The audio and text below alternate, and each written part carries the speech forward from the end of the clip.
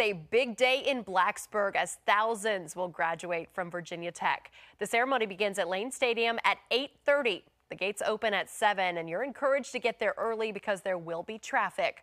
Former football coach Frank Beamer is giving the commencement address. More than 5,400 bachelor's degrees will be given out.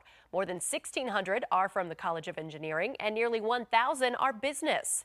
It's a big job to announce the names at college ceremonies later in the day. Many of the professors practice for weeks, asking students to call their voicemail with pronunciations or fill out electronic surveys so they can get the names right.